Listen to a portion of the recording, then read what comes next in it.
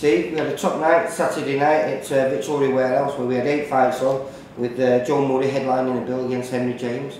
But all 8 fights were all cracking fights.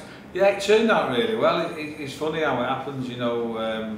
We started off that show with 14 fights, and for whatever reason 6 of them pulled out. So you know, you're planning on a long night and 14 fights gets a bit tiring. So when it comes down to 8, you think, oh, I hope it turns all out for the public, and it did do. You know, I don't think there was a bad fight in the 8 fights. Yeah.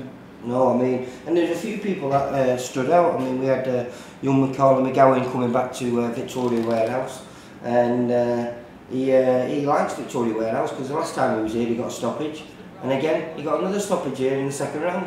Yeah, I mean, his opponent had been over before, and to be honest with you, I don't know if it was Macaulay's shot or he had a bad night, but you know, he didn't look particularly great, his opponent. But you know, you've got to give credit to Macaulay. He still went out and stopped him. Yeah, so he's back on the next one down the 2nd of September. And then another stoppage that we had on there was Lee Holden.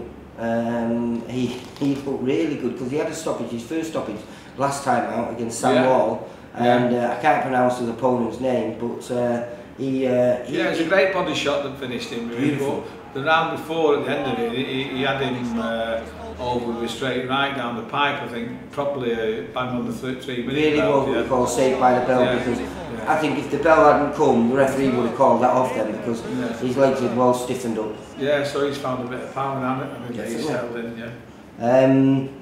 Then we had young Luke Evans coming back after a little bit of an injury, looking really good, putting over tough yeah, he done well, because at 11 o'clock in the morning he was fighting Matthew Ashford, and we got a phone call saying that he couldn't get a lift up, so we had to ring around and get someone, and you know, we can't thank Ibra Reyes enough. You know, I mean, he's on a lot of our shows, he always turns up and fights and puts up a good performance, and you know, to come and help save the show at 11 o'clock on the same day is fantastic. So he's come down, helped save the show, and you know, okay, didn't put him over in the first round, but he carried on the gutsy performance. I mean, obviously from Luke's point of view, mentally, just changed trainers in with a new trainer. He had a short camp, you know, messed around a bit. He's had 3 or 4 opponents in the last 7 days, but you know, all good learning experience for him, and he did a better job than he did last time. So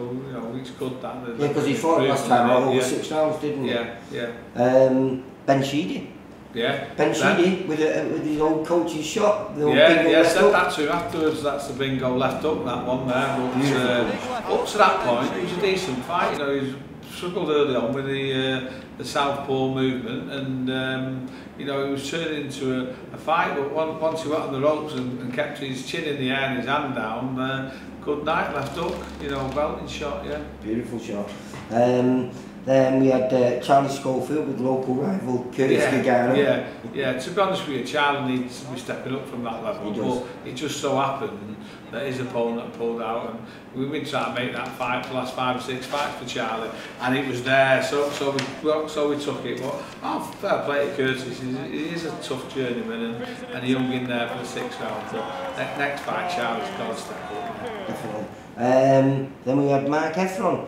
And Mark being took the distance for the first time in, I think, just over 3 years. Right, I didn't know it was as long as that, but I watched that fight because he's an interesting character, Mark Efron. He sold a lot of tickets as well, so I wanted to see what he was about, and it proves to me he's not just a puncher, he can box a little bit. And, you know, what you've got to say is, forget what Mark did.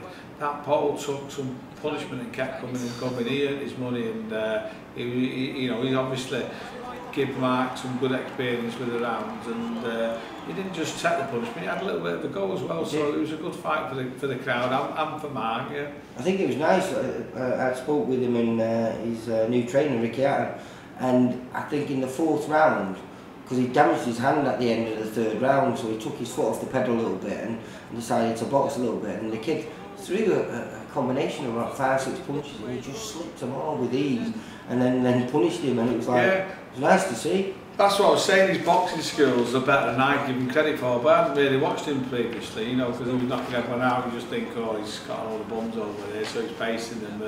We'll see what he's like later on in his career, but he's shown there, I mean, a few times he turned southpaw, and you couldn't tell he was an orthodox fighter. He's a competent fighter, he's a lot better than I thought he was. Who else we have on there? We had John Telford making his comeback after John suffered a loss last time.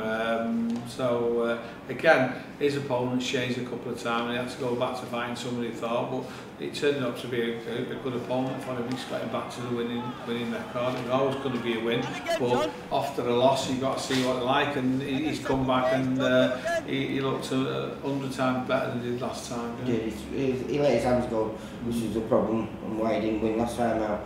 And then the fight we started talking about, Joe Murray against Henry James. He's one tough lad, that Henry James, isn't he? Yeah, you know, and he's a good fighter. There's just something odd about him that makes it difficult with people with him. And I couldn't really put my finger on exactly what it is, but you know, he does funny twists and moves when he's coming out of positions, and he's not easy to tag. I think Joe put him over with a lead uppercut once, but apart from that, you know, each round was competitive. I know he's won clearly with a point took off Joe, but he doesn't do it justice. He was a good fighter, and do you know what? He'll do him a world of good, because his next fight now, he's eliminated for the British title against Matty Fagan, and that won't be one-way traffic. That would be a good fight. I'm looking forward to that. Well, every time you put two VIP fighters together, it's been a cracking fight, so I expect nothing less. Yeah. Right, top night, and I'll come back and see you later on, because we've got a couple of shows to talk about in next month, haven't we? Well, we can do the 15th of July one now if you want, because it's just been confirmed that it's a Box Nation date, and thanks to Frank Warren, they're putting Yuri Fury on. We've got the heavyweight, whose next fight will be for the world title. Nathan Gorman, who's Ricky Hatton's heavyweight, trained heavyweight, who's looking the part as well. So obviously he'll be trying to follow on the footpaths that Yuri Fury has created. So they're the two that Fox Nation are providing, and we've got the great card we had ourselves, which is Jack Armfield, Ryan Mulcahy, Ben Wager. Just going back to Jack Armfield, he was going to be fighting Chella Render and eliminated for the British, but last Wednesday he was put out as the mandatory for Langford, so obviously there's no point in doing that. So at the moment, you know, we probably just do an international fight for Jack, and then his next one will be Lamb for the British title.